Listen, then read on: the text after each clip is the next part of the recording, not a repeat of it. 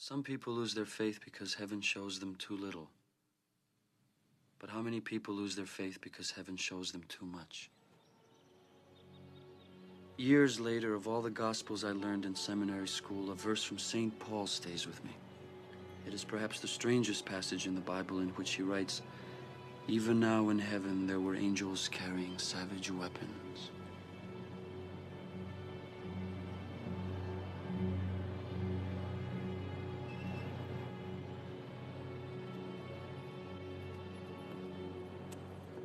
And in those days there were giants in the land, and the sons of the angels of God looked upon the daughters of men and found them fair, and took of them wives, and their sons became of old great men of renown.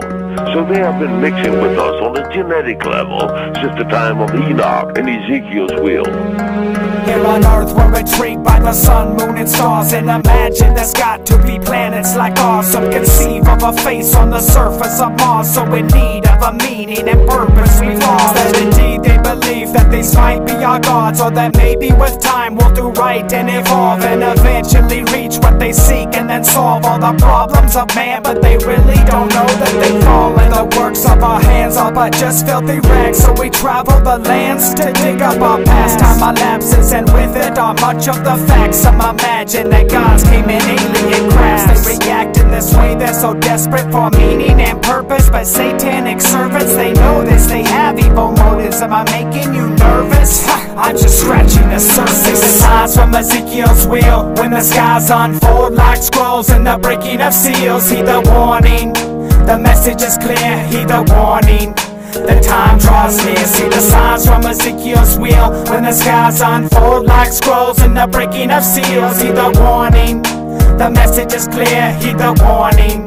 The time draws near. In the blink of an eye, all believers will be raptured. Anyone left receives the mark or the capture. This leader will arise, claim his origins are alien, possessed by Satan on the side of the Nephilim. Profess those who left held us back from evolving, and now that they're gone, we'll solve all of Earth's problems. The worship of any one God will be halted, evolving to gods and ourselves be exalted. We'll play on these lies, and in time they'll devise and arrive at a plan that will help hypnotize all the ones left behind, the spiritually blind. He's stolen their souls, now he's stealing their minds. It's already started, we're seeing the signs. Just study the word, prophecies all aligned. They'll chop off the heads of all those who fight at one earth, one world. Aren't you excited? See the signs from Ezekiel's wheel, when the skies unfold like scrolls and the breaking of seals. Heed the warning, the message is clear, heed the warning.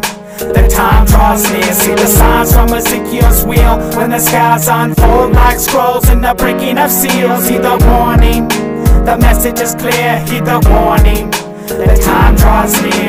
Where will you be in the year 2012? Are they casting a spell they're not ready to tell? It's time to reveal what they tried to keep veiled. Pure evil they hail, and they sell it so well. He fell from the heavenly realms where he dwelled, a once beautiful angel that tried to rebel. Expelled from the light into darkness and hell, now a serpent and snake with reptilian scales. He wears a disguise with angelic wings, and mimics the truth with a lie so obscene. He always repeats the same thing he told Eve, that you'll be supreme, a king or a queen, that you can evolve to an enlightened being, a god of your own that can do anything. He feeds on our souls with this fraudulent scheme in so many ways, but it's all just the same. See the signs from Ezekiel's wheel, when the skies unfold like scrolls and the breaking of seals. Heed the warning, the message is clear, heed the warning.